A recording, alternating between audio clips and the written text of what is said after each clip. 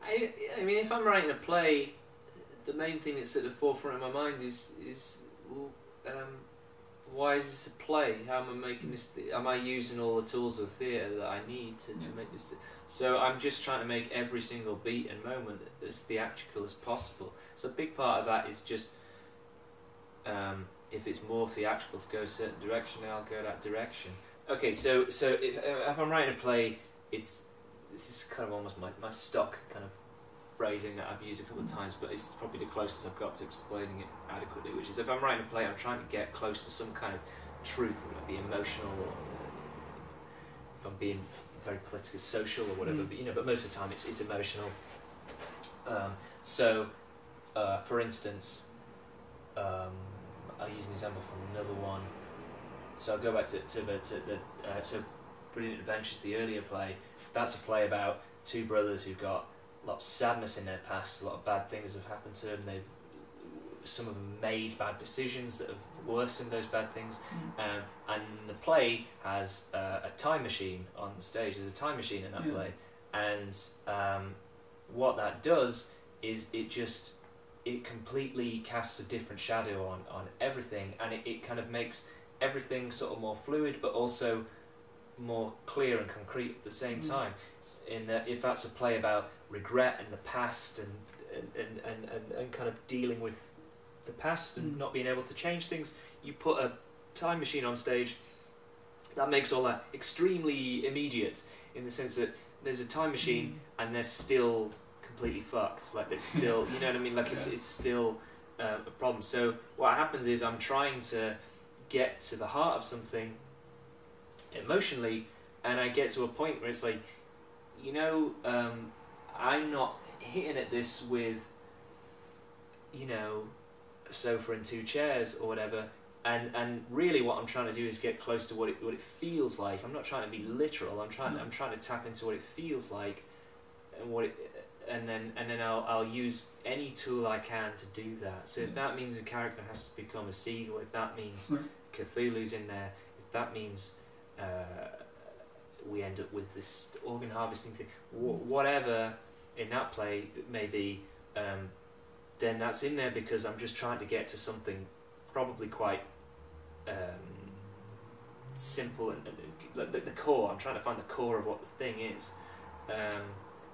So for another example, from another play, one that's less kind of weird and wonderful, I guess. So I just played Talk Show, which is about a family where all the women have sort of left or moved on, and some have died. So it's a bunch of men left in this house, and they're just terrible with each other. They can't talk to each other. It's a play about talking. It's called Talk Show. Clever title, isn't it?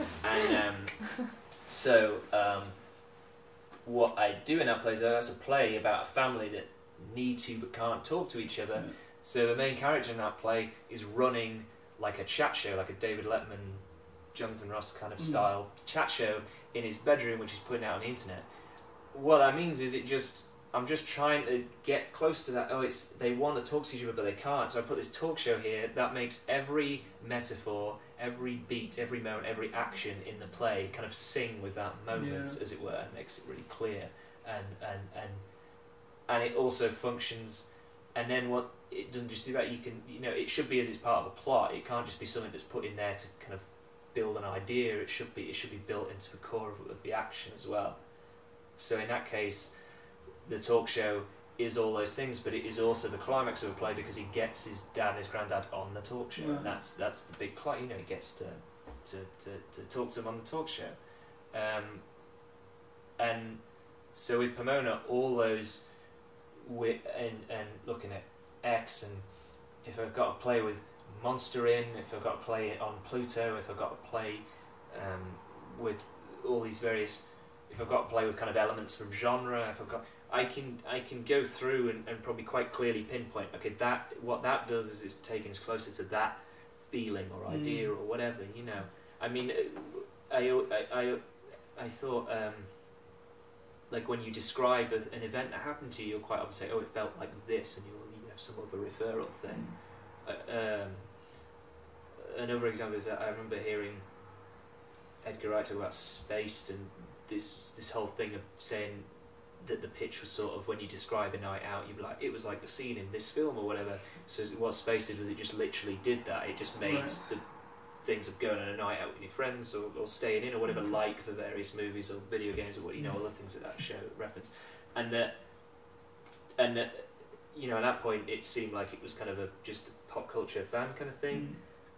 But it's actually like, it's a really smart, like, that's just fresh because I heard that like the other day and I was like, oh shit, that's like what I've been trying to do. But it's less with kind of pop cultural things in my plays, and it's more just, I don't know, there seems to be like ghosts and monsters and times, like there's all kinds of weird stuff in there, and I'm not sitting there going, oh, this play's a bit boring, how can I kind of jazz it up a bit, I'll put this idiosyncratic element in it. It just becomes, oh, I'm trying to get to this, I'm not managing it.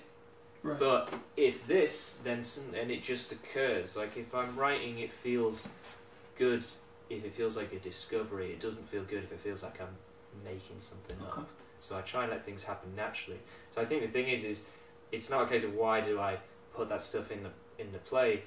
It's a case of I just don't stop anything being in a play if it needs